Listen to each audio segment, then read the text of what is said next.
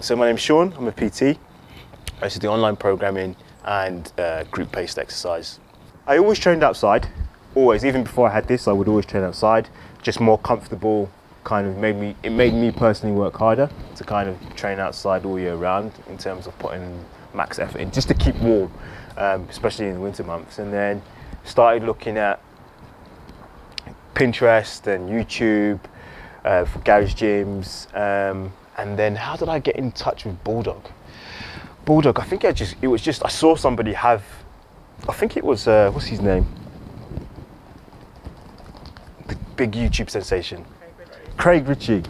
I saw his kind of home gym setup, and then I just Googled Bulldog, got in touch with those guys and came up with a plan, design myself, and kind of then got to work with getting the rig, getting something that was specific to me and what I needed and what I wanted to do, and how I could kind of get, especially in the PT business, how could I get, you know, maybe 5, 6, 7 people on the rig at the same time. So that's why I went for a rig instead of a rack. You know, squats on both sides of shoulder press, you can attach a landmine, got the rings, pull-up bars.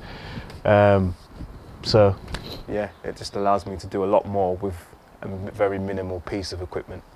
Galvanized because it's outside, makes it weatherproof, so all year round, snow, rain, sunshine, it's going to keep, and I know it's going to last and not rust. And customized the Perseverance rig because the 3 meters wasn't challenging enough for me, so I decided to go for the 4.5, which made the legless rope climbs a lot more challenging, and also the legs. It just gave me a bit more room to grow into the rig rather than kind of buy something that I would grow out of within a year once I kept on practicing. General response has been really positive. Everyone loves it. We've got a nice community. Everyone kind of just waltzes in the garden, goes in the house, has a cup of tea. You know, we all know each other. The neighbours come sometimes and get a good session in.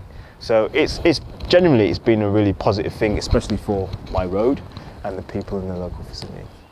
It's allowed me to be diverse and diversified. Nobody I know within King's Heath or Moseley or Birmingham, in fact, has what I have in my back garden. The kind of community we have who like training outside, it gives them something a bit different. My wife trains on it a lot.